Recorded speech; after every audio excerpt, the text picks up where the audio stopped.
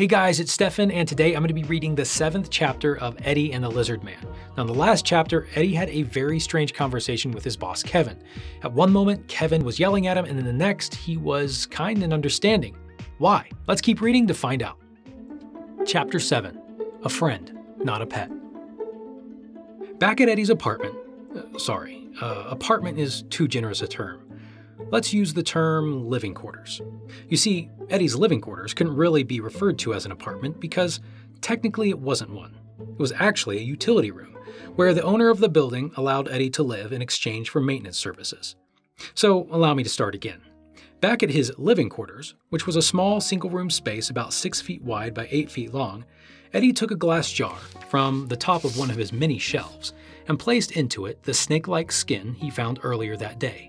The jar was labeled Reptilian Sheddings and was filled with skins similar to the one Eddie just added. He did this while recounting some of the things he overheard Kevin saying in his office.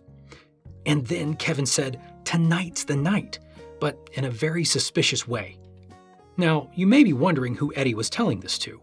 Well, Eddie was talking to Dog, a smallish beagle that was more of a friend than a pet. And actually, he was very much more a friend than a pet because Eddie didn't technically own Dog. He did feed Dog on a fairly frequent basis, but many friends have similar relationships where one friend does the majority of the eating and the other does the majority of the feeding. In fact, the only reason Dog was permitted to be on the premises was because he was a friend and not a pet. You see, the landlord of the building had a no pets rule, so it was important that Dog remained solely a friend. As a friend, Dog was often a sounding board for Eddie's thoughts, ideas, and theories. He was a great listener, but wasn't afraid to offer his opinion or ask questions that Eddie hadn't thought about, although most of his questions did revolve around food in some way or another. Oh yes, now, this is important. To the casual observer, Dog's accent made him sound like most dogs, with the iconic bark, moan, or whine. However, over the years, Eddie had developed the ability to understand Dog clearly, despite the heavy canine accent. Such abilities often develop between friends who spend a lot of time together. So much so that really close friends have been known to communicate whole sentences of feelings and intentions with only a look. Such was the relationship between Dog and Eddie. So when Dog whined in response to Eddie's comment about what Kevin had said earlier that day, it made complete sense that Eddie responded by saying, I don't know. Maybe. The main problem here is that I myself have never had the ability to understand Dog's accent. It's simply too strong. Therefore, I cannot offer an accurate translation. All I can do is divulge the sound and inflection of Dog's barks, moans, and whines, and by doing so, give a general idea of the meaning. Anyway, Eddie continued by saying, "But one thing's for sure, Dog. It just keeps getting weirder and weirder out there." Dog barked in response to Eddie, which probably meant something along the lines of a yep or no kidding, or maybe even, "You can say that again."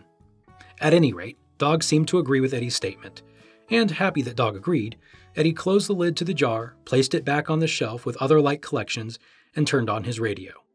The radio gave a short crackle, followed by the introduction to one of Eddie's main devotions, Man's Conspiracies. Eddie might be kind of a lonely guy, but he's got a really good friend in Dog. And having friends that you understand and that understand you is a really wonderful thing. I've got 4 brothers and 1 sister, and I can honestly say they are my favorite people to be around. Why? Because I can just be me. But what about you? Do you have a really great friend? And what makes them so special? Let me know in the comments below. And remember, you can get your own copy of Eddie and the Lizard Man by clicking in the links in the description box. And if you haven't done so already, please like, share, and subscribe, and join me next time as I continue reading Eddie and the Lizard Man in Chapter 8, Man's Conspiracies. Stay curious.